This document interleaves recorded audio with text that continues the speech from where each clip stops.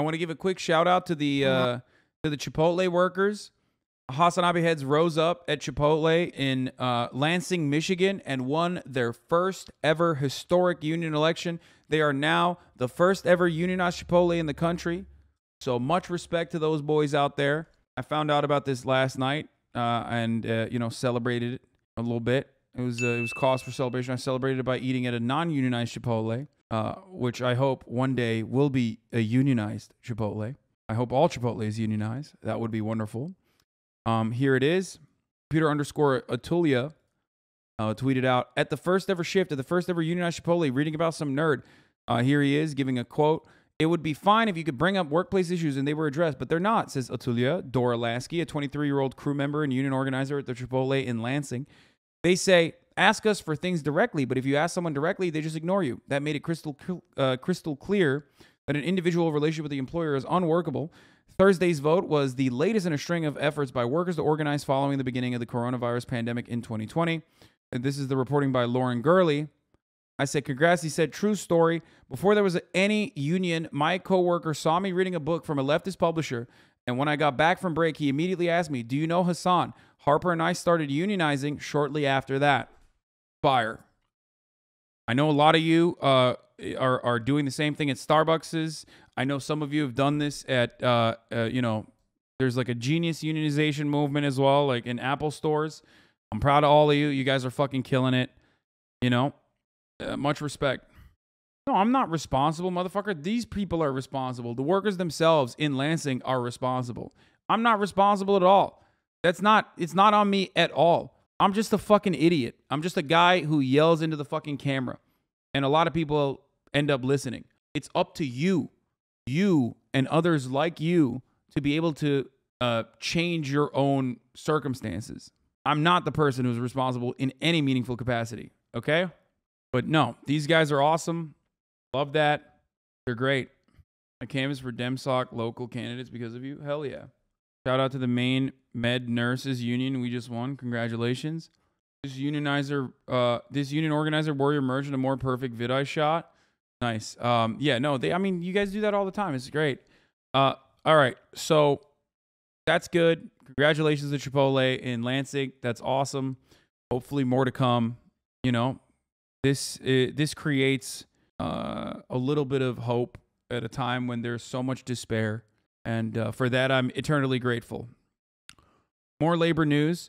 In the last week, 4,500 Columbus, Ohio teachers reached a deal after a 3-day strike in Columbus, Ohio.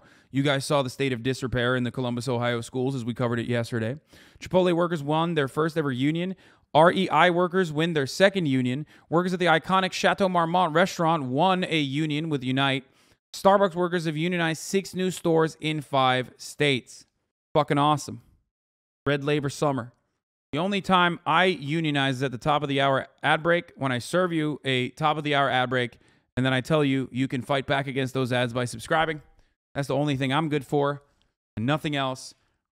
Twitter anarchists are significantly more impactful because they post super hard and put their Substacks under tweets that pop off. So obviously those people, I think, are doing a much better job of advocating for leftist values, popularizing it, and pushing for it in a way that you cannot even comprehend. The only thing I push for is the top of the hour ad break. I didn't realize how powerful Teamsters and flight attendants were. They claim they have the capacity to shut down the entire economy to create better conditions for transit workers. Yes, of course. Are you kidding me? I mean, yeah, 1,000,000%. A new Gallup poll shows that labor unions have reached their highest approval rate since 1965. 71% of Americans approve of labor unions, up from 68% last year. The increase comes amid high-profile victories for labor unions at companies like Starbucks and Amazon in recent months.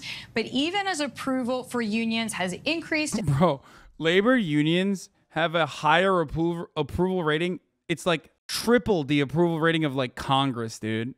That's insane. And yet for some reason, people just simply cannot unionize. Yeah, what's going on there? Why do you think that's the case, huh? rates have dropped to a historic low. The Bureau of Labor Statistics shows the union membership rate fell to 10.3% last year, about 14 million members. That's down 0.5% from 2020. Professor Sharon Block is the executive director of the Labor and Work-Life Program at Harvard Law School. She is with me now for more. Professor, welcome. Why do you think union membership has fallen despite the rise in approval, especially with companies that many Americans use daily or weekly? Yeah, it's a great question, and it's a very stark contrast that we're seeing. We now have a fairly sustained trend line of increase in support among the public for unions, and at the same time, as you said, this declining rate of membership. To me, that says that there's something very wrong with the law that protects people's right to be in a union. There's just no other explanation for why you would see this support, this desire. Many of that 71% also said that they would like to be in a union, but the law is becoming an obstacle to workers being able to make that desire into a reality. What does falling union membership, even as you rightly point out, despite public support for unions, what does the actual falling membership mean for the economy? Well, it means that a lot more people who are very vulnerable in this economy. And as we see, especially this coming out of the pandemic, there's a lot of sort of churn in the economy. And, we have a tight labor market now, which sort of gives workers a little bit more leverage, a little bit more ability to go to a different employer.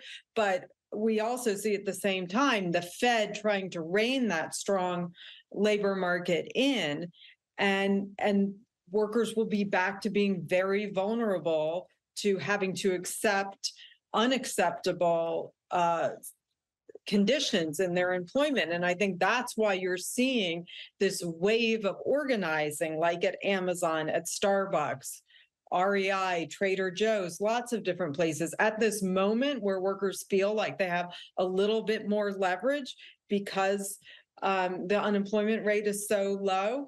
These workers are trying to translate that moment of leverage into something more lasting so that they can be sure, as this uncertain time in the economy sort of settles, that it doesn't settle in a place that says, oh, workers, you have to get paid less, you have to accept less conditions so that we can get through whatever this period that the Fed has said will be painful.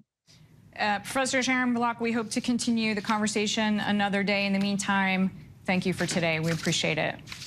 Thanks, Deirdre.